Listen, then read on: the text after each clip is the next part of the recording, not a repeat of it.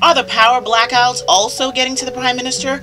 A Free National Movement MP accuses the leader of the ultimate betrayal, and it has been the worst week in history for the opposition party. We'll tell you why. We've got those stories and others. I'm your host, Krishna Virgil, and this is the Tribune's Top 5.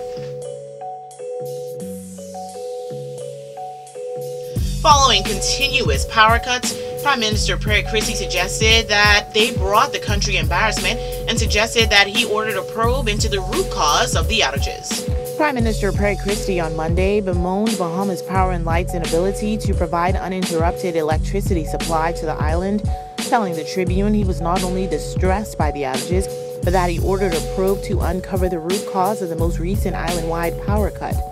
Mr. Christie suggested that the latest mass distribution had brought the government embarrassment as it took place the day before the opening ceremony of an international civil aviation conference, which began on Monday at the Kendall Isaac National Gymnasium. While the Prime Minister said he was unofficially advised that the incident was the result of human error, he insisted that it was too catastrophic and unusual to let it pass without the highest investigation.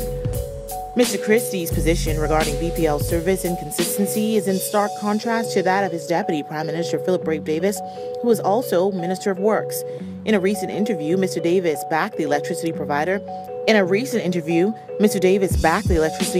saying he has no regrets over handing over the day-to-day operations of the former Bahamas Electricity Corporation to American company Power Secure. He told this newspaper he thinks BPL is meeting its mandate and blamed the consistent power outages on aged machines. Mr. Christie, when he was asked by the Tribune to give Bahamians a word of comfort over the constant outages, which have angered many, said, quote, "I am as distressed about this as every Bahamian," end quote. He spoke on the sidelines of the opening ceremony of the 9th International Civil Aviation Organization Air Services Agreement. Several hundred representatives from around the world were attending the 5-day event at the gymnasium. More than 60 employees, including management and line staff, were fired from the one and only Ocean Club for performance-based reasons, with the hotels reported dissatisfaction over unsavory guest reviews about its staff serving as the primary reason for conducting pre-Christmas layoffs. The Paradise Island-based luxury resort hotel, in an official statement on Tuesday, said it is in the process of reorganizing our structure and redefining job descriptions across the board. This, it said, has resulted in a necessary turnover of about 60 positions at the hotel and will ensure a streamlining of the guest experience. On Tuesday, terminations involved around 15% of the near 400 employees who worked at the hotel. Umbrella Union, the National Congress of Trade Unions Bahamas, on Thursday swore to level the playing field between employers and workers in the country, citing the one and only Ocean Club terminations as incentive enough to make life miserable for foreign employers who try to set up shop in the country without union intervention. The NCTUB executive officials during a press conference demanded that the government cease and desist from brokering deals with foreign investors without identifying that a union will be involved as part of the process. It has been a horrible week in politics for the Free National Movement. What seemed to be just another conflict at the constituency level involving Central and South Abaco MP Edison Key signaled a tumultuous plot which rattled the party to its core. The Central and South Abaco Free National Movement Constituency Association on Monday attributed area MP Edison Key's criticism of FNM leader Dr. Hubert Minnis to disappointment that he will not be the party's candidate for the 2017 general election. Early last year, Mr. Key confirmed to the Tribune that he would not be seeking a nomination for the party for this seat. According to chairman of the association, Victor Patterson, it was Mr. Key who specifically told them to seek another standard bearer because he would be stepping down. Meanwhile, Progressive Liberal Party Chairman Bradley Roberts used the situation to question Dr. Minnis' loyalty not only to his party, but to Bahamians. He defended Mr. Key, suggesting that his loyalty to the FNM leader was allegedly rewarded with backstabbing, disrespecting, and undermining.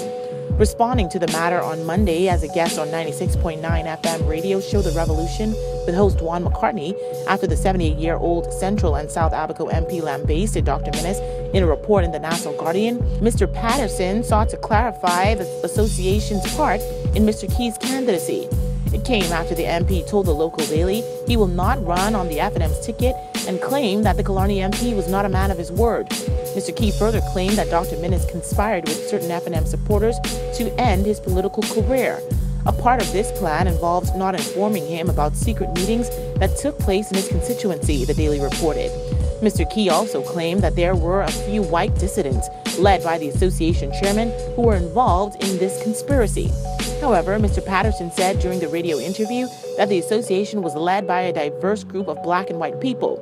He said there was support for the new candidate, a 24-year-old James Albury, because although young, he impressed everyone during the interview portion of the vetting process. He has not been officially announced by the party as its pick for the area. However, party chairman Sidney Hawley told the Tribune on Friday that the organization planned to ratify several Family Island candidates in the coming weeks. In a bold move that stunned Parliament, 7 opposition MPs submitted a letter of no confidence in Free National Movement leader Dr. Hubert Minnis to both House Speaker Dr. Kendall Major and Governor General Dame Marguerite Pindling on Wednesday, revealing that a vote was taken among them for Long Island MP Loretta Butler Turner to be the new official opposition leader in the House of Assembly. Although the unexpected petition to revoke Dr. Minnis' appointment was accepted by Dr. Major, the Governor General still has to officially approve their request. The historic moment unfolded during the session that was expected to begin the debate on a series of financial bills. After delivering several announcements and without indication, Dr. Major informed parliamentarians that he received a formal letter from the 7 MPs. As he read the request to oust Dr. Minnis, the letter's contents triggered taunts and gasps from seated government members of Parliament. And while he listened to the formal rejection of his leadership, Dr. Minnis did not make eye contact with any of his colleagues seated on his side of the floor. Instead, he showed no reaction, only from time to time staring at his notepad or raising his bowed head to glance at those seated on the government side. The move sparked shock from constituents in Long Island and led one of the party's founding fathers to point out that this could have all been avoided. Maurice Moore told the Tribune that Dr. Minnis should have fired the MPs ahead of the party's July convention.